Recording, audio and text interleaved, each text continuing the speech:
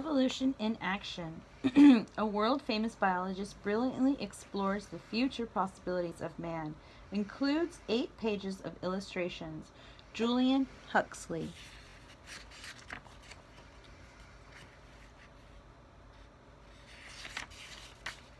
Contents. Preface. Chapter 1, The Process of Evolution. Chapter 2, How Natural Selection Works. Chapter 3, Biological Improvement. Chapter 4, The Development of Mental Activity. Chapter 5, The Path of Biological Processes. Chapter 6, The Human Phase. Preface. In all fields of inquiry, there is danger of not seeing the wood for the trees. Nowhere is the danger greater than in the field of evolution. My underlying thesis has been that there is a single evolutionary process to be studied, and that the separate aspects of the problem only acquire full significance when considered in relation to the whole. This is particularly true of man and his history. It makes a great difference whether we think of the history of mankind as something wholly apart from the history of the rest of life, or as a continuation of the general evolutionary process, through with special characteristics of its own. In this little book, I have accordingly attempted to give a rapid survey of the evolutionary process as it looks today to a general biologist. In it, I've tried to stress on the one hand the unity of the process, and on the other its special or unique features. There are mechanisms common to all life, such as the apparatus of heredity, the genetic outfit with its hundreds of genes, the occasional variations in the nature of genes due to mutation, the arrangements for distributing and combining gene variations provided by sexual recombination. There are common principles, such as the universal principle of natural selection, whereby favorable mutations gradually become incorporated as normal elements in the gene complex, and the organism is adjusted to its environment.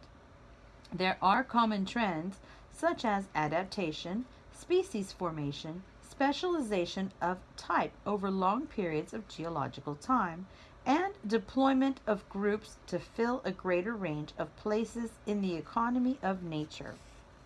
Superimposed on these, there is also the broad tendency towards advance in general efficiency of construction and working, and this involves the appearance of new capacities during the process. Striking examples of these are new ways of life, such as flying, and new sensory and mental or cerebral possibilities, such as pattern vision and learning by experience. Here we pass from special to general. Among the special characteristics of the process, we have the emergence of mental capacities to the level where they may begin to affect the future course of events.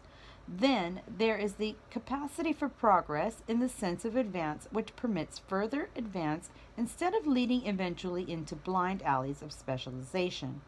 Progress in this case is unique, since only one progressive line has continued into the present epoch, the line leading to man. This line is also unique in that it has enabled life to transcend itself by making possible a second mechanism for continuity and change. In addition to the genetic outfit and the chromosomes, this is man's method of utilizing cumulative experience, which gives him new powers of control over nature and new and more rapid methods of adjustment to changing circumstances. To attempt this broad survey means drawing on very different branches of knowledge, from genetics and paleontology to animal behavior and human psychology, with an excursion into other subjects such as physiology and even history.